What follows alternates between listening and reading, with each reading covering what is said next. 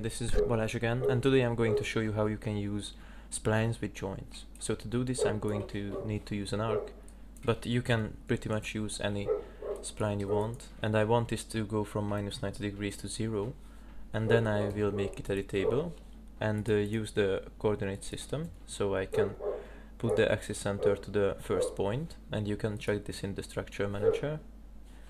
And after that, what I want to do is I want to use subdivision, and then I can use character commands conversion spline to joints. And as you can see, I have 9 points here, and also I have 9 joints. So basically I have the same number of spline as joints. So what I can do here is I can group this and say this is a joint, and then use Espresso. And what I want to do here is I want to use hierarchy, and I want this hierarchy to be this joint, and I want it to start by going down one and then iterate down. So after that I'm going to need to use a point node and a point operator, and use that arc as an object. And what I want to do, of course, is I want my joints to control the spline, and to do this I'm going to need to adjust the point position. And what I also want is I want the joint, and I want to set an object for it. And as you can see, this one doesn't have an index number, so right now in the point operator you need an index, and you know that you already have one because you use this hierarchy, and it will output every object at every frame. So what you need to use here is the object index, and with this you will get the current object's index, and then you can use that to adjust the point position. And you also need the global position for this joint, and then if you made everything correctly, you have a working yes, it's good. So you have a working joint system. So what you can do here is you can use an IK tag, and the end of the IK tag will be this joint, and we specify a goal. And then what should happen is that when you move this joint system, the spline will follow. And if I disable this, what you will also see is that this is very funny, and this is because our arc is the type of a Bezier curve, and what you can do here is choose linear and then choose Bezier again, and you will have a functioning one. And of course what happens here is that the joint system doesn't update all of the spline point parameters. So basically if you go to the structure you can see it's XYZ, so this is the position points that we are updating, and we don't really do anything with the left and right easing.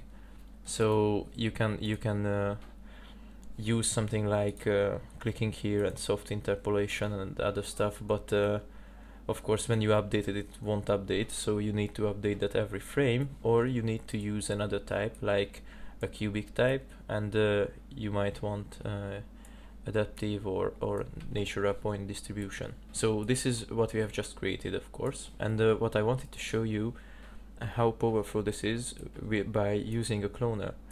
And what I also want to do here is to put that arc into the joint system, and now I can copy this whole joint system and then rename this to arc2, and what you will see is that it was being updated, so you don't need to do anything with the Espresso, but now you have 2 splines and 2 joint systems. So what you can do here is to set another goal. And why I'm doing this? Because I want to show you what you can do with a cloner. So I will need to use both of those arcs, and I want to put it into a Lafner's.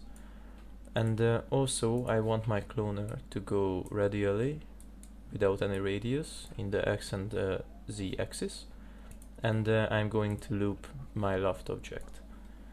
And as you can see right now, it's a very interesting effect, and you can use very specific things here. And what I also wanted to show you is that I'm going to delete this joint 1 and the arc 2, and then of course you can use the IK spline and set some dynamic options here, and then of course it will update on the goal.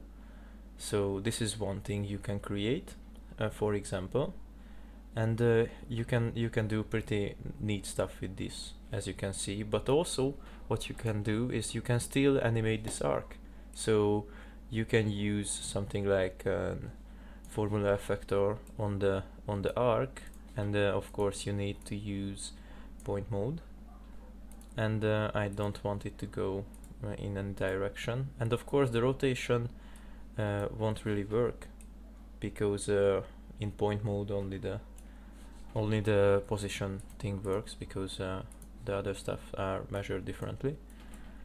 And of course, as you can see, it instantly works, so using this effector, and then you can still animate the outer parameter, so you can use very interesting shapes and other stuff. So this is the quick tip about the joint system and the spline. So thank you for listening, have a nice day and goodbye.